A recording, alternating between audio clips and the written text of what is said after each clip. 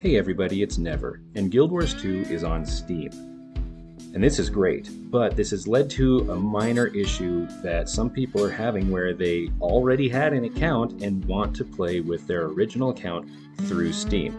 Now, if you've dug around a little bit in the community section in Steam, you may have found this piece of information where you can right-click the game, go to Properties, and then add -provider space portal, which will force the game to use the default ArenaNet launcher after you launch it from Steam, so you can log in with your original account. And this works great, but there's actually another thing you can do to make this even better if you already have the game installed.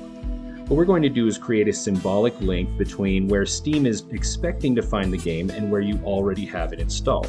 This is really easy to do, but it may be a little outside of most people's normal behavior. So you can see right here, this is my Steam directory, and if you go to where Steam is installed and you go to Steam Apps and then Common, you'll see a list of a bunch of games. And here is Guild Wars 2, but this one is different because this is just a link.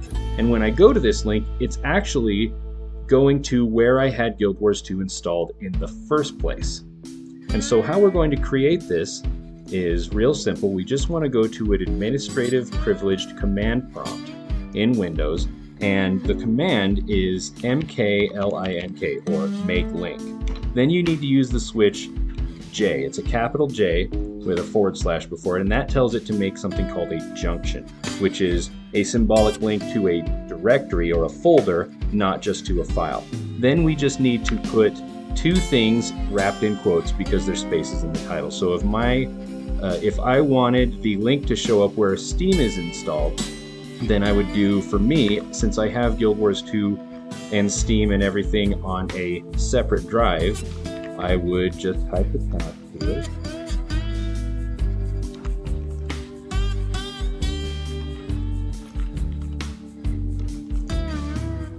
And wrap it in quotes.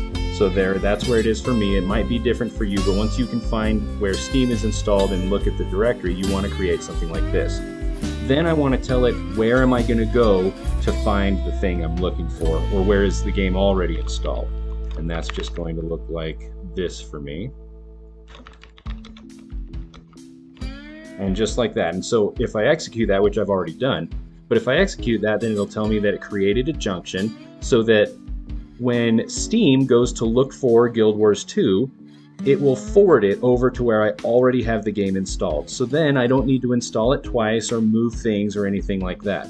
And I can continue to update and do anything I need to with the game where I already have it, but then Steam will also be able to find it. We're just telling Steam, hey, it's not really here, it's over there, and Steam doesn't know any different. And so then when I launch the game, it will bring up the default launcher and I can log in with my regular account and load the game from the exact same place I've been loading it the whole time. But then it'll all be tracked on Steam and everything. So that's how you can set it up to use your original account with Steam. I hope that helps. Okay, thanks, bye.